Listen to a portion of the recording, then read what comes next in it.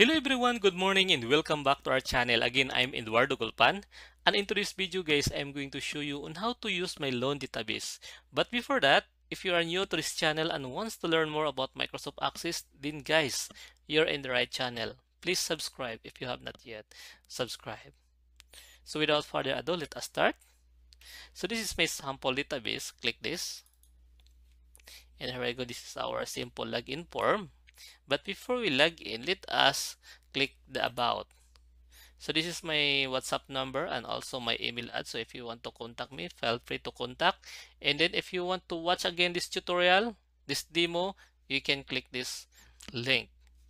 So let's close. Now let us log in using the admin user account. Password is 123. Let us see. So this is my default one because so that we can easily remember. So here we go guys. So dashboard, let's go to dashboard. But as you can see, there's no record yet, but later on we will go back here because I will let you see the release loan, collection, projected interest, and also the interest gain. So these four features is very important, especially when you are doing with loans. And also my updates for today, month to date, and year to date updates for these four features. So now guys, let's proceed to loan calculator. So for example, someone wants to have a sample computation for 100,000 loans, and then the interest is 3%, and then loan date is today, April 11, 2024, and then guys, the terms is per month, for example, 3 months. And then payment frequency, I have 4 payment frequency here: daily, weekly, monthly, and semi-monthly. I included the daily guys because here in the Philippines we have called araw-araw, no, the daily kind of payments. So usually Mumbai or Bombay, but that is really Mumbai guys, not Bombay. So for example, semi-monthly, calculate. Here we go. So this is the loan amortization schedule. And by the way, guys, this kind of method is what we call the straight line method, not a diminishing method. So the interest and the principal is divided equally according to months. And what if sample weekly? So automatically compute. And then what if they want to get a copy of this sample computation? So you can just click this preview and then Control P, and then there you go to print details and amortization schedule. Now guys, let us proceed to the actual loan application. So loan date, example 12, and then borrower ID. So for example, borrower 1.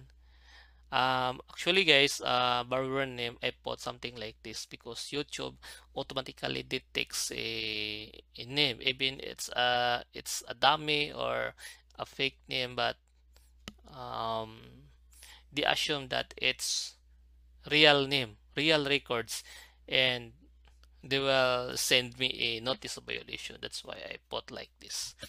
So for example, borrower 1. And then if they wants to have a co-maker, okay, for example, co-maker. And then for the loan type, we have regular, educational, emergency, and renew. But the default one is regular. And then for example, 50,000. And then processing fee is 100. Interest rate is 5% per month. Payment terms is, for example, 5 months. Other charges, none. But if you have charges like or deduction, so you can put a value and also specify. And then previous balance, so you can also put here deduct. And then guys, the net release, so 50,000 minus 100 pesos or $100 processing fee. So the net release, this one. And then payment frequency, weekly, semi-monthly, monthly. Okay, I didn't include it here, the weekly. So only just in the loan calculation. But in my final database, it's really included. So semi-monthly and then reviewed by. So for example, guys, this one. But if you want to add the real name, so you can just put here. For example, Ed Golpan. Okay, a prober, not a clerk. Okay, Ed Golpan, trial loan. Okay, let us click this generate amortization schedule for this. But please enter first the payment date, because there are borrowers, guys, that they wanted to pay earlier, so or according to their convenient, or I don't know. So for example, 15, first payment date 15, then generate. Okay, here we go, guys. So this is the loan application, I mean the loan amortization schedule. And then as you can see, open, the status is open. So that it will proceed to for approval, the next step is for approval. We have to click this for approval. Then okay, so we have now one for approval. So this one, borrower one, and in the details will be seen here once we click. And then approve. Okay, transaction approved successfully. Then it will proceed to releasing. Then print and release. So here we go. So this is the details, and then amortization schedule, and then recommending approval, and then the signature. So let's print and close. So guys, let us proceed to the payment. So payment now, for example, if you have a lots of, by the way guys, it's if what if you have a lots of customer, you have a lots of borrowers, so you can just search using this magnifying glass. For example, borrower one. Okay, this one. So okay, automatically it will the name will be reflected here. And then loan. Okay, the loan of borrower number one. Oh, sorry. Okay, borrower number one. That's correct. And as you can see, guys, payment amount 0.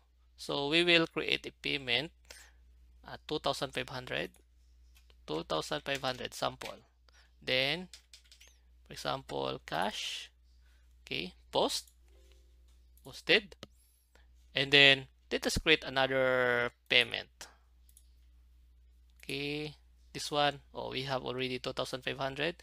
Let us click create. For example, 5,000. Bank transfer. Trial. Post. Okay. And then by the way, guys, if you have a lots of records to be recorded in your payment entry, then you can use this one, guys, upload. So from your Excel file, and then check here if all the records are imported successfully. Now guys, let us go to loan balance and let us see. Okay, borrower number one.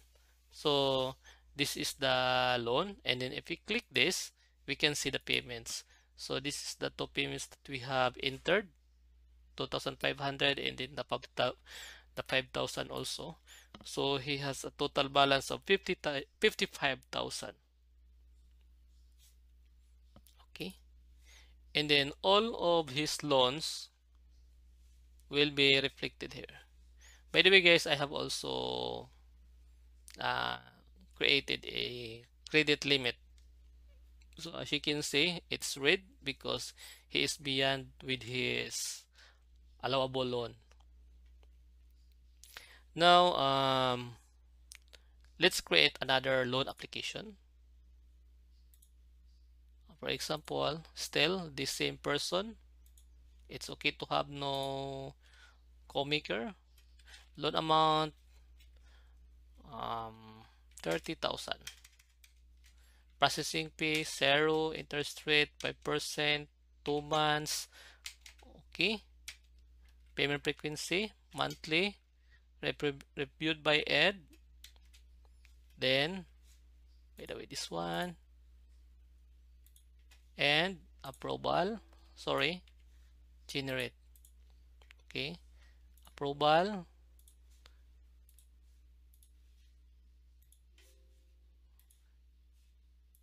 And then, for releasing, it will proceed to for releasing. There we go.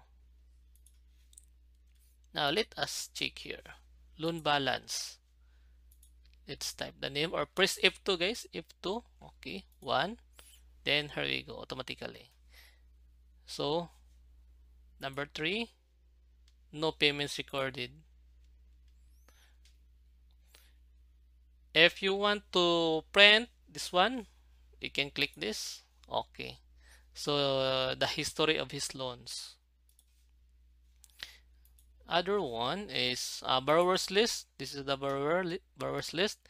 And then if you want to add, okay, you can add. Then what else? Reports. So reports guys, by the way, you can change this one, but this is the default. The first month, first day of the month and the last day of the month. So payment schedule. Okay. Now let us wait. Okay. So let's go back to our dashboard. Here we go guys. So now we have 80,000 release loan today, and also the month to date. So still 80. And then what if the collection? Okay, collection, we have payments 7,500 and also the projected interest 15,000, but we have actual interest gain 1,500. So let's proceed to settings. So if you want to change a company name, for example this one, ABC Lending Corporation, so you can change her. For example, ECG Lending Corporation. Okay, and then I want to change my logo. So sample this one. Click OK. And then background, you can also change, but I don't like to change. Close. Let us start again, guys. Here we go, guys. Our logo has been changed, and also ECG Lending Corporation. Let us log in again. Settings, I think this is enough. By the way guys, this database is what we call this one, a multi-user database. That's why we have this one.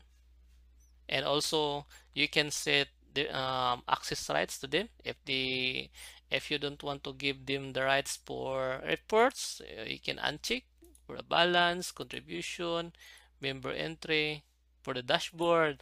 So you can check. For example, this one, Piolo Pascual, let us log in. Piolo, but I don't know the password. Let us check. Log in. Okay. Piolo. I think password is still password. Sorry. A password. Log in. Please change your password. 1 2 3 4 5. Okay. Piolo. 1 2 3 4 5. Okay. So Piolo has no access to the dashboard, and also Piolo has no access to the loan balance, reports, contribution. So this one.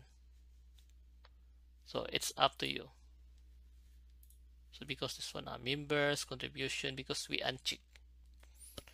So I think this is enough. If you have some questions, you know what to do. You can just comment it down below. So that's all guys. Thank you and see you to my next video.